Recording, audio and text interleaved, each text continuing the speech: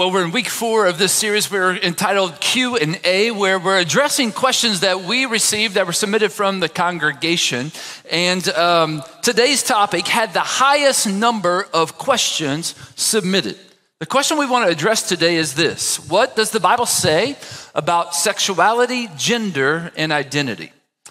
Before we jump into this topic, I thought it'd be really important to make sure that we're all operating from the same understanding we've tried to put forth during this entire series, as well as it's really our approach as a congregation. We believe in the authority and the reliability of the Bible to provide truth and wisdom to apply to our lives, to the issues of the world around us, and to navigate the complexity of both. We recognize that God's word reveals God's character and his ways to us. It provides us good news to live by, as well as teaches us how to live in a relationship with God, but also with each other. God's word is consistent in all of these and can be trusted regardless of our own thoughts, our own preferences, even our own ways, and the ways of those in the culture and world around us. This certainly applies to this topic, sexuality. It really always has.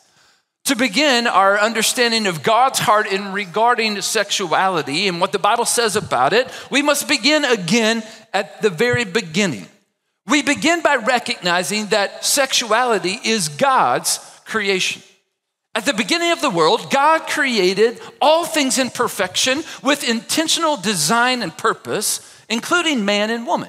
Genesis 1:26 through 28 reads, God said, "Let us make mankind in our image, in our likeness, so that they may rule over the fish in the sea and the birds in the sky, over the livestock and all the wild animals, and over all the creatures that move along the ground." So God created mankind in his own image. In the image of God, he created them, male and female he created them. God blessed them and said to them, "Be fruitful and increase in number, fill the earth and subdue it."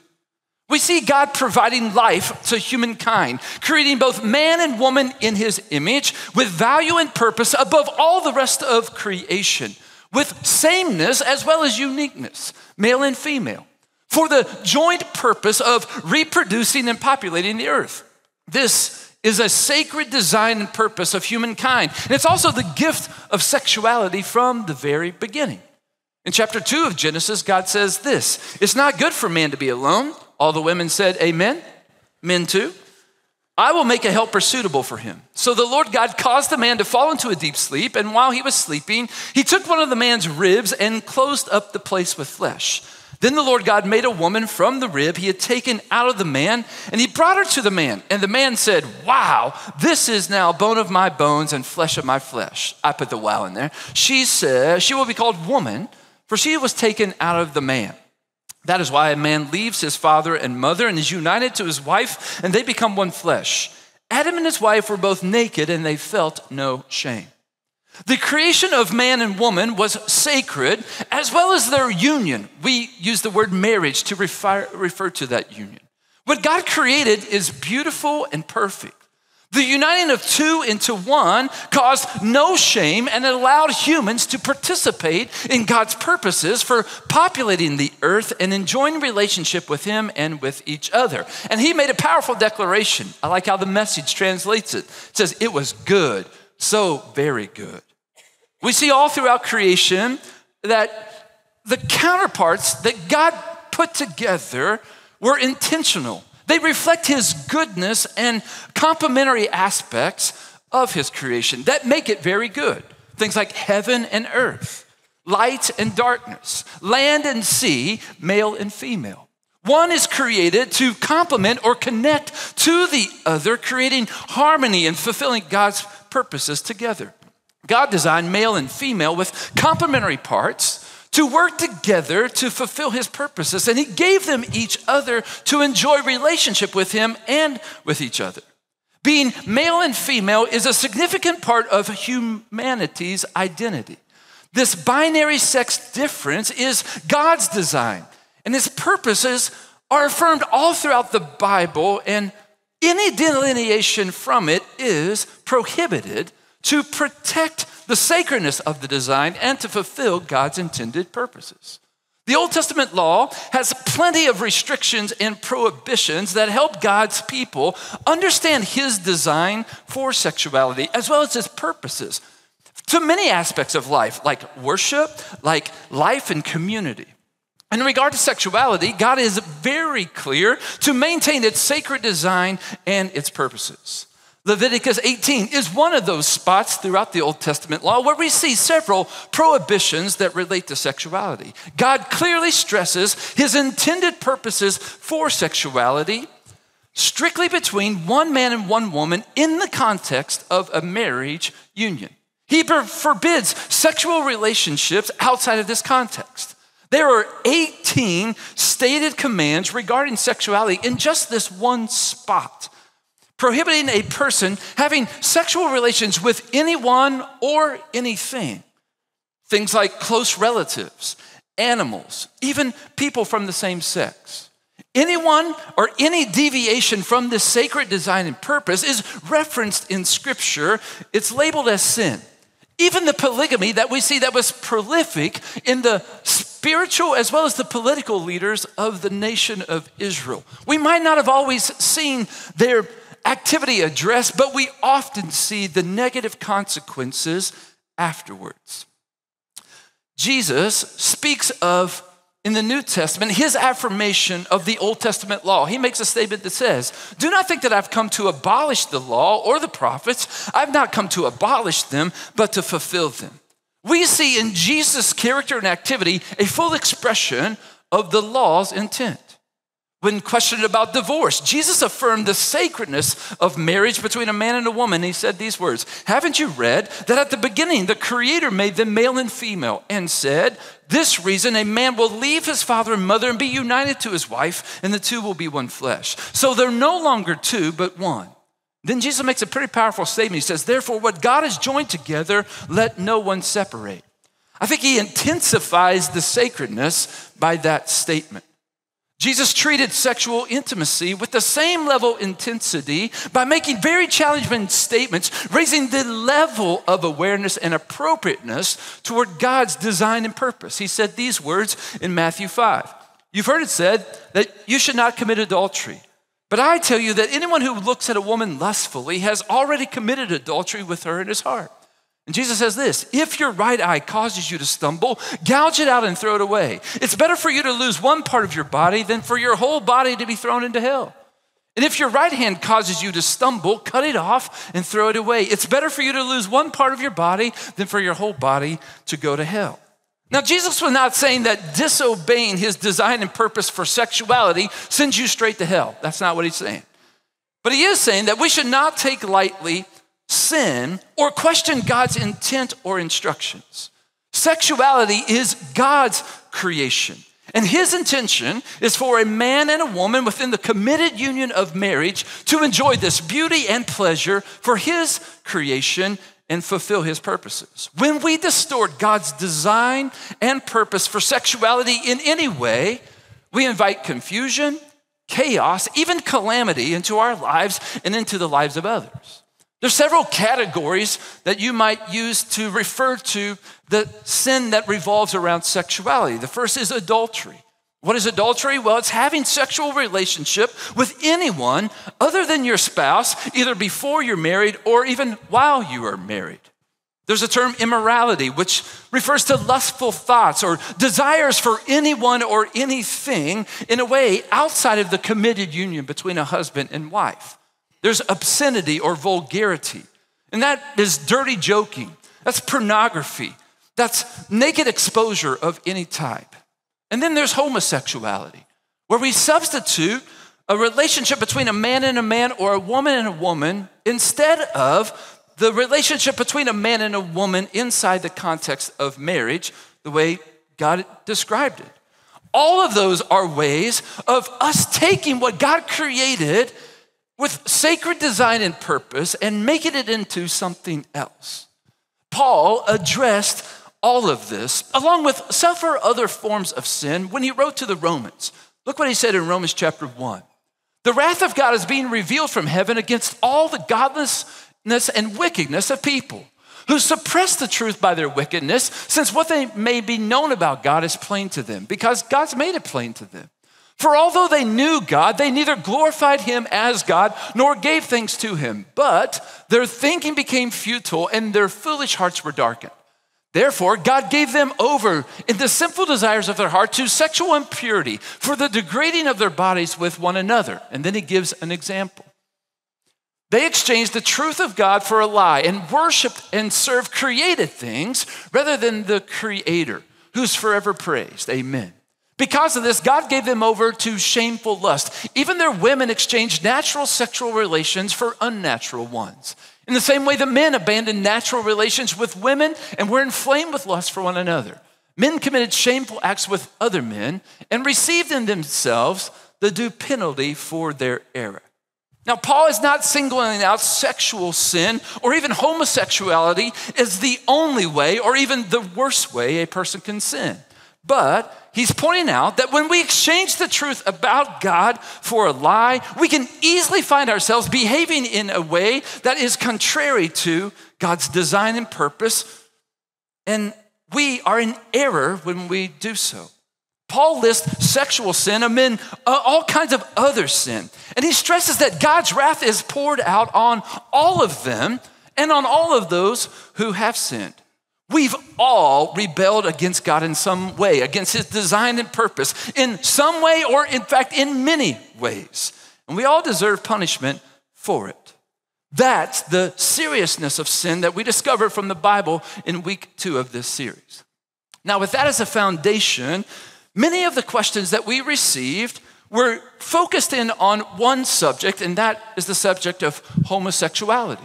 As I pointed out in week 1, the range of these questions went from everything as curiosity to deep personal experience, even pain.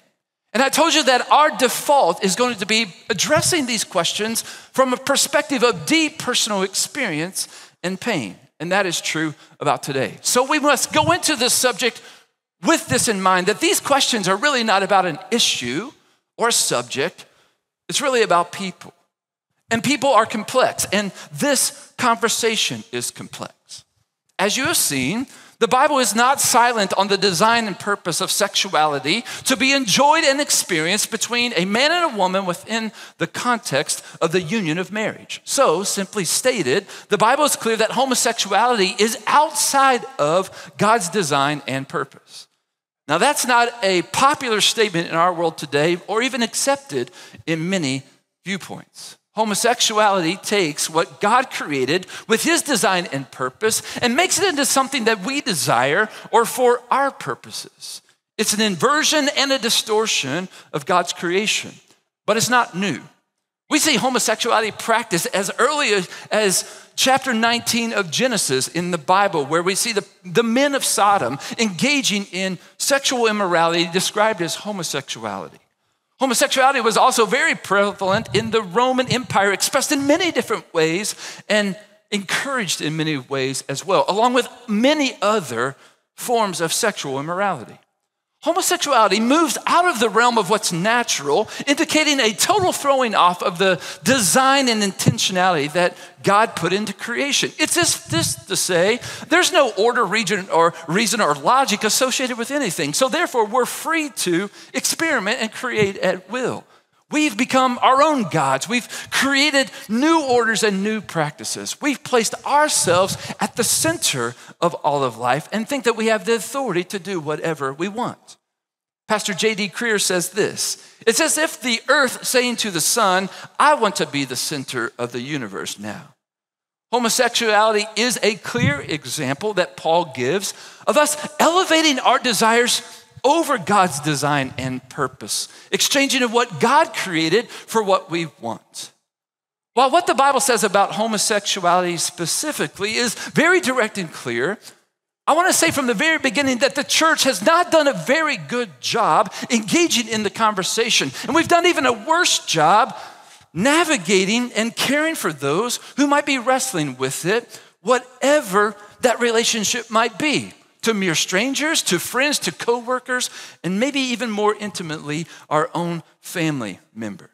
So I want to start there by addressing these questions before moving on to what the culture and world have to say about the subject of sexuality. While it's very clear from the Bible that sexuality is not what, or homosexuality is not what God intended us for, the church and many Christians have made it feel like homosexuality is the worst of all sins. It's worse than any other. Well, the Bible is clear that any attitude, any action, any desire, any behavior that's contrary to God's design and purpose is sin. And every one of us is guilty of sin in some way. No sin is greater or worse than the other. All sin breaks God's heart and deserves punishment. Sin separates us from God, and the only remedy for sin is God's grace and salvation in Jesus. All sexual sin is the same. We all, in some way or the other, have distorted God's beautiful creation and made it into something that we want it to be, or made it into something it was never intended to be.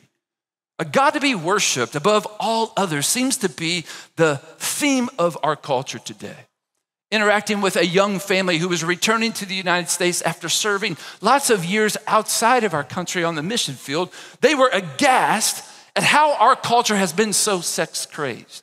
They described it like Paul did, that we've created sex to be a God that's worshiped in so many different ways it's hard to even keep track of. Again, I want to be very clear that sexual sin is only one type of sin, and all sin is viewed the same way by God. When we understand the gravity of our own sin in the light of a holy God and experience his grace toward us, we're transformed into people of compassion ourselves. Our response should be grace to the sinner, welcoming and accepting them with grace and the love of God. We must be cautious not to be attracted or drawn to the sin that we see in the lives of others. We also must be cautious not to affirm sin. We should first and foremost hate the own sin that's in our very own lives. We must remember that pride, anger, gossip, disobeying our parents, being greedy, materialism, selfishness, lusting after a member of the opposite sex, fornication, pornography, all of those are the same as homosexuality. Rosaria Butterfield was once a feminist scholar and described herself as a leftist lesbian professor who delighted in disparaging the Bible, and she saw it as stupid, pointless, even menacing. She and her partner enjoyed many activities like AIDS activism, children's health and literacy, golden retriever rescue, and even worshiping at their Universalist church.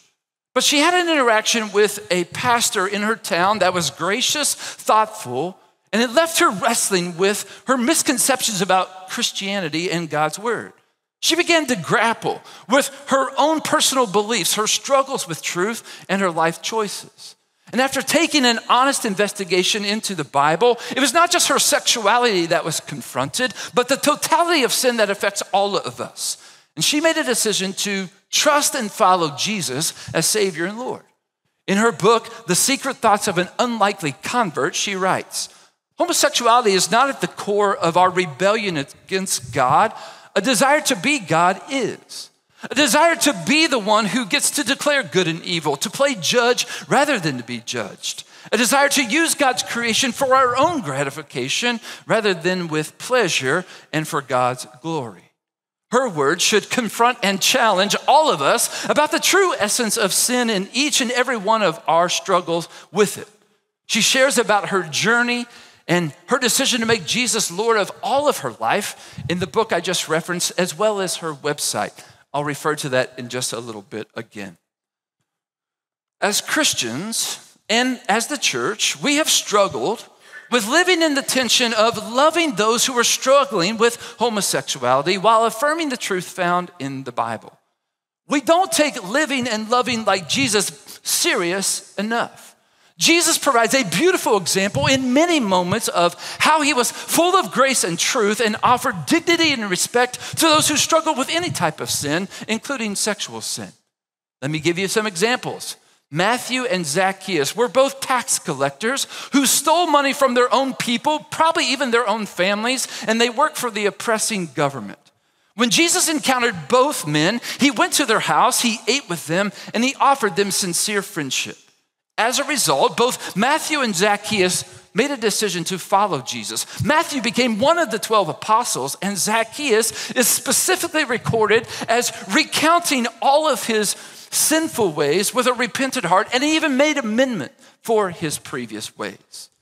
Jesus encountered a woman by a well in Samaria that, because he was fully God, he knew quite well her sordid past. She had been married 5 times. She was living with a man who was not her husband. And it's pretty obvious from the text that they weren't necessarily sharing separate rooms or separate beds. But Jesus looked into her eyes and he saw her heart. Jesus spoke to her, which was not acceptable to the other religious leaders of his day. He showed her compassion and respect and gently but surely discussed her current struggles. She did not need him to point out that the way she was experiencing marriage and sexuality was not the way God designed it. He didn't condemn her. He spoke truth to her in grace. And after telling her everything she had ever done, she went and told all of her family and everyone around her that she had found the Messiah. A woman who was caught in adultery by the religious leaders was brought to Jesus. And when he was questioned by them, asking if she should be stoned, Jesus just responded, "Whoever is without sin, let them throw the first stone." Let's be very clear. Jesus was without sin and could have chucked the first stone. Also, the law required stoning for adultery. But what did Jesus do? Well, he knelt down in the dust. He began to write. And one by one, all the other people dropped their rocks and left. He didn't condemn her. He demonstrated grace. He spoke truth to her when he said, "Go and sin no more." What's amazing to me as I read through the scriptures, any interaction that Jesus had with sinners, the sinners were never repelled by Jesus. They were actually drawn to him. It was because he lived up to his title, full of grace and full of truth. It was Jesus' compassion and love that changed people when they encountered him. And if you and I truly believe this, then our response should be to carry that compassion and love of Jesus in hopes that people will encounter him when they encounter us, and that by encountering him, they too would be changed. We instead often judge people and their sin, and in hopes that the people we encounter will actually clean themselves up and then follow Jesus, instead of having a really deep recognition that they just need an encounter with Jesus. I think we subconsciously believe ourselves that we have the capacity to clean ourselves up, rather than what we truly need is to encounter the saving work of Jesus Christ and surrender to his lordship. You and I need to live in love like Jesus a lot more, especially in offering dignity and respect to those who practice homosexuality, not dismissing their behavior as sin, but showing them love and compassion like Jesus would, helping them to see God's perfect design as well as his purpose. Someone noted that we as a congregation don't call the people at all of our entrances sin checkers. We actually call them greeters. Aren't you glad we do? If they were sin checkers, this would be a really big open space every Sunday morning. None of us are encouraged to let sin control our lives, but instead to trust in God's perfect design and purpose for our lives and to pursue that in faith, claiming the grace and forgiveness of Jesus for the times that we haven't, and relying on the power of the Holy Spirit to make us holy and more like Jesus every day. When my kids were younger, we loved going to this park that was not too far from our house. And they had several teeter-totters. You know what that is? That long plank of wood where one kid sits on one end, one sits on the other, and they teeter-tottered. The largest kid usually wins. And so because there was a little weight discrepancy between the two youngest, I would find myself standing in the middle of the teeter-totter and balancing both of them off the ground and kicking back and forth so both of them experienced the fun. And my fun was to stand in the middle and try to balance them both. But it didn't take long for my legs to start shaking. I could feel the tension between those two things. I think you and I need to be comfortable with the tension of loving those who are struggling, specifically with homosexuality, but with any sin. as well as standing confident and full of grace and truth with what we know God's word teaches. The tension is worth it when we try to live and love like Jesus. We need to be humble enough to recognize that we are all sinners and courageous enough to speak truth in love in the context of relationship, allowing the love and light of Jesus to fill every conversation and interaction with anyone, regardless of their sin.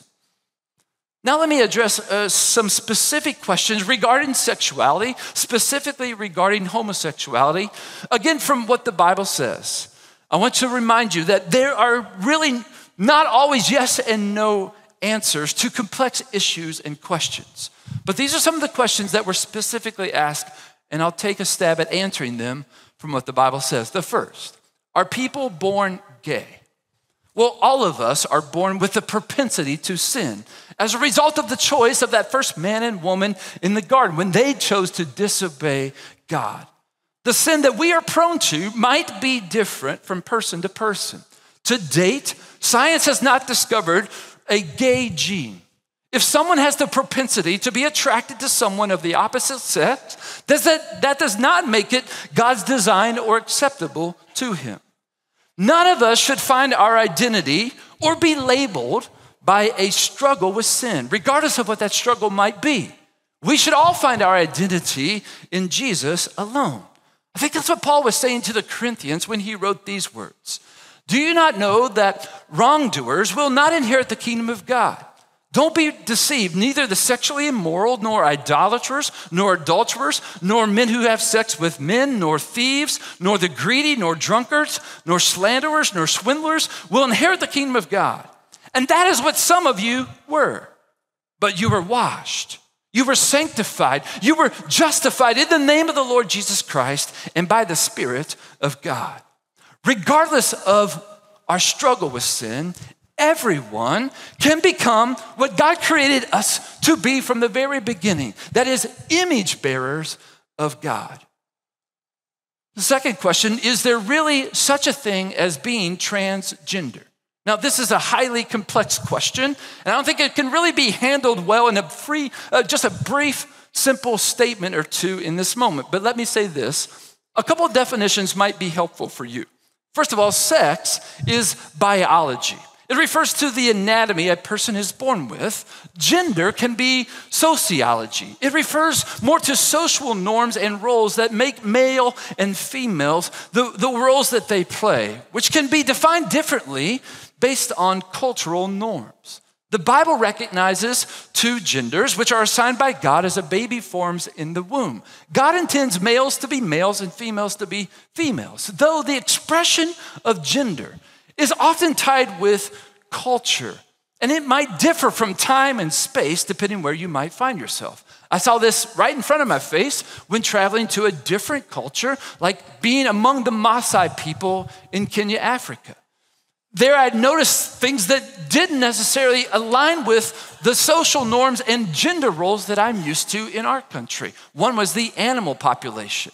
In lions, the female lion does all the hunting, and the male does all the eating. Now that might not look much different at your house, but I'm just saying, typically, the male's the warrior side and the female's the one who's like caring for that male. Those are just some of the norms that exist in our world, but that one was different. The Maasai, the men wear skirts. I've only been seen in a skirt one time, and I just found a picture of that at my dad's house this past week after cleaning it out after his death. It won't be showing you that on the screen. Another norm that's based on gender is that in Africa, among the Maasai people specifically, it's not unusual for two men to be seen holding hands walking down the street. It's awkward for me when I'm walking next to a grown African man for him to grab my hand, but he sees it nothing sexual. It's a sign of friendship, and I lean into that norm that's associated with a gender that is still different from what I experience in my life in the culture that I live in. People can often be confused when they prefer roles or activities that are typically associated with the other gender. If sore stereotype that might be that girls who enjoy sports are often viewed differently or think something might be wrong with them because in our culture for way too long, sports have only been viewed as something males do. Or you can look at cooking or sewing. If boys enjoy that, there can often be this tension or conflict or concern among the individual or certainly their caregivers. But I want you to understand that this does not mean that someone's been born with the wrong sex or perhaps this person has the wrong gender. I also want to be clear that there is a diagnosed disorder called gender dysphoria, where a tremendous amount of anxiety and confusion exists regarding gender, especially in the roles that it plays into. And psychological support and counseling can help a person process these challenges. And we should provide a loving and non-judgmental attitude and space for them to do so. And we should trust God's wisdom, His grace, and His Holy Spirit to do His work. Another question, how do we respond to the laws and messages from the world that label Christians as bigots or homophobic? Well, first, let me remind you of how Jesus lived and loved. He was full of grace and truth. That's how he was described in every setting, full of grace and truth, not the other way around. So the way that we respond to all people, especially those who might be struggling with homosexuality, is to respond full of grace and truth.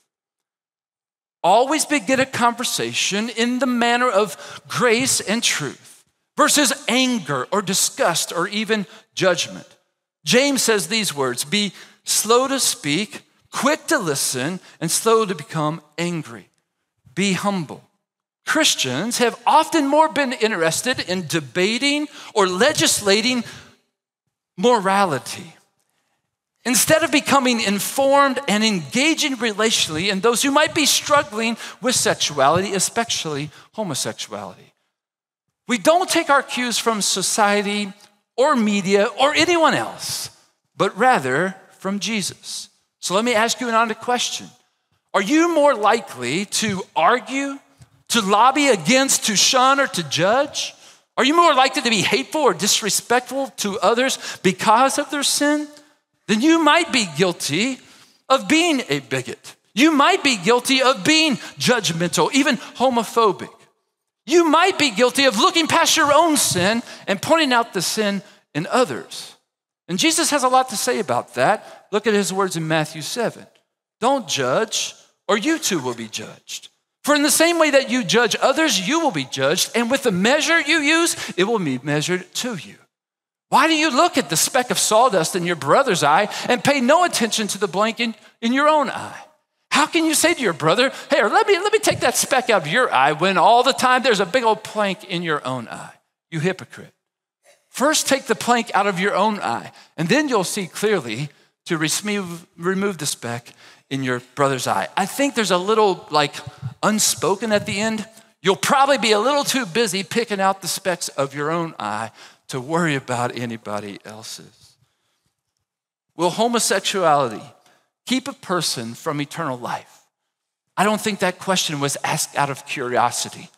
I think that question is asked out of deep personal experience and probably even pain. Let me be clear, homosexuality does not send a person to hell, nor does heterosexuality send you right to heaven. Our sin, not our sexuality, nor our sin, nor our sexuality should define our identity. God should. He created us in his image and for his purposes. And we find our greatest pleasure in fulfilling the sacred design and purpose for which we were created. When we attempt to be God and follow our own desires or pursuits, we often find ourselves rebelling against God and living in ways that are contrary to his ways. But Jesus came to rescue us from ourselves, from our own desires and our sinful pursuits, so that we could experience his grace and forgiveness and be restored to our intended state. I love what Paul says to the Ephesians about this. He says this, as for you, meaning all of us, you were dead in your transgressions and sin in which you used to live when you followed the ways of this world and the ruler of the kingdom of this air, the spirit who's now at work in those who are disobedient. All of us, there's that all word again, might not be a bad idea to circle that in your Bible. All of us also lived among them at one time, gratifying the cravings of our flesh and following its desires and thoughts. Like the rest, we were by nature deserving of wrath. But, I like to say that's the biggest but in the Bible. But, because of his great love for us, God, who is rich in mercy, made us alive with Christ even when we were dead in our transgressions. It is by grace that you've been saved. And God raised us up with Christ and seated us with him in the heavenly realms in Christ Jesus, in order that in the coming ages, he might show the incomparable riches of his grace expressed in his kindness to us in Christ Jesus. For it's by grace you've been saved through faith. And this is not from yourself. It is a gift of God. It's not by works, so that no one can boast. We are God's handiwork, created in Christ Jesus to do good works, which God prepared in advance for us to do. That's good news, my friend, for all of us. We can all find our identity and who God created us to be, being recreated through Jesus Christ to fulfill God's purposes for us. At Crossroads, we believe all people are created in God's image. We believe that God loves all people and has showed his love by sending his son Jesus to die in our place. And we desire to live in love like his son Jesus. Preston Sprinkle, who has written a lot about this issue of sexuality and from God's perspective, writes, if God is love, and if God wants humans to flourish, then it's not loving, nor would it cause a person to flourish, to encourage them to pursue a same-sex sexual intimacy. Scripture was not written to condemn gay people. Rather, the testimony of Scripture is that all people were condemned unless we find our identity in who Jesus is and what he accomplished for us on the cross, giving us his righteousness in exchange for our own filthiness, and therefore becoming citizens of God's kingdom. We as a church exist as a community of faith to conform to the image of Jesus and to live under his lordship. We follow a standard that is clearly articulated in the Bible that teaches us what we need to understand about God's character, his nature, and his work. It defines what we should and shouldn't do. And while many of Jesus' teachings require submission and limits our own personal freedoms, we truly believe that our true identity, our true satisfaction, our true joy is found in him and in him alone. Before I pray, I just want to point out once again some resources that we want to provide for you, because we know that a 30-minute conversation, especially a one-sided conversation, doesn't cover all the bases. So I would encourage you to be informed and engaged. Inform yourself on what the Bible says, not what you think it says or what you've always maybe been taught it says. Find out for yourself through good biblical study what God's word is teaching. And I believe that these resources are trusted and will be helpful to you in exploring not this issue or topic, but actually what God's design for sexuality is all about. Caleb Kaltenbach, great resource. Preston Sprinkle. You see down at the bottom, Rosaria Butterfield's book. She's also written a book, The Gospel Comes with a House Key. Many people in our church have read that. This Secrets of an Unlikely Convert speak a lot more of her struggle with sexuality and finding God's help there. If you're a family member or you know of someone who's struggling with the issue of homosexuality, I would highly encourage the resource called A Primer for Parents and Strugglers, or the last resource, Design and Intent Ministries. There's a website with not just resources, but support for people all along the spectrum of this topic, of this discovery of sexuality. For those who might be currently struggling to identify their own sexuality and surrender it unto the lordship of Jesus, and also to those who, like me, have people who are struggling with homosexuality or other aspects of sexuality outside of God's design. It's helping me live in this tension of loving them well like Jesus did, and also being confident in what God teaches in his word, and living in that tension in a way that hopefully reflects Jesus in everything I say and everything that I do.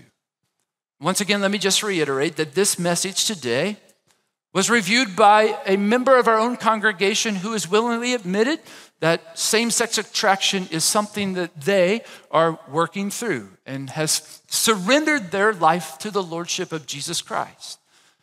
It's really important for me to say to a group of people like you that this person has always felt loved and accepted here at this church, even amidst the struggle. I'm proud to be a part of a church like that. The sermon has also been reviewed by two dear friends who both are working through the tension of loving someone in their family that is struggling in the area of sexuality, specifically in the area of homosexuality. And they wanted these words to come across full of grace and truth, not just for their loved one, but for anybody who might be here today, anywhere along this spectrum. With those words, let me just close in prayer. Would you pray with me? God, I love you.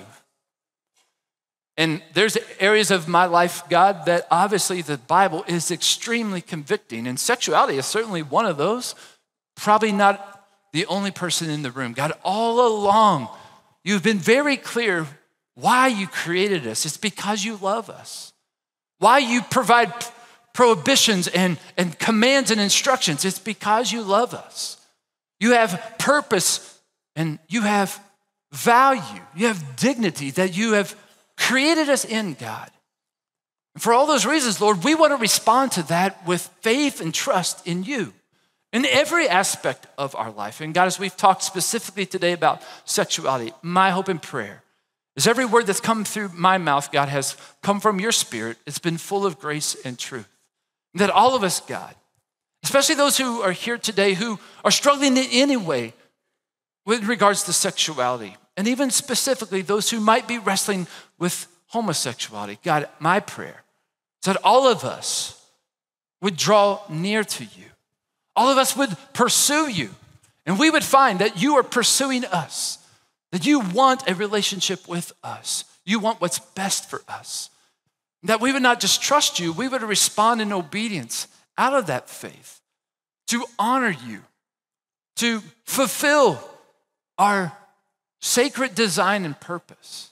God, regardless if we would ever marry or bear children, God, we can all bear your image in the way that we live and in the way that we love. And I pray that we will, and that would all be to your glory, God. We pray through Christ. Amen.